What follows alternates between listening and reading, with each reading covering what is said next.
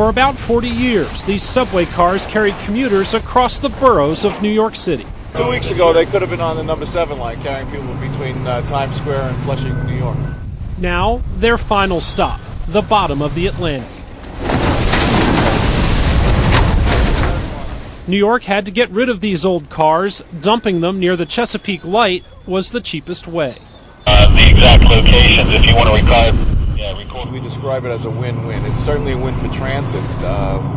We're probably saving in the area of $18 to $20 million in disposal costs. But it's also good for Virginia's environment and for local fishermen.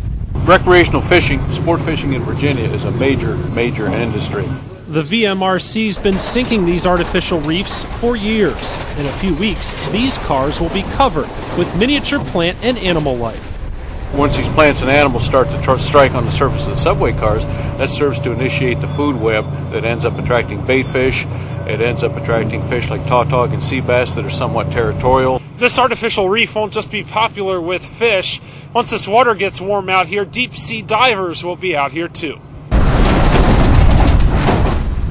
Before shipping them off, New York MTA workers removed from these cars anything that might snag a diver and cleared everything out that might be unsafe for the environment. Off Virginia Beach, Eric Turner, 13 News.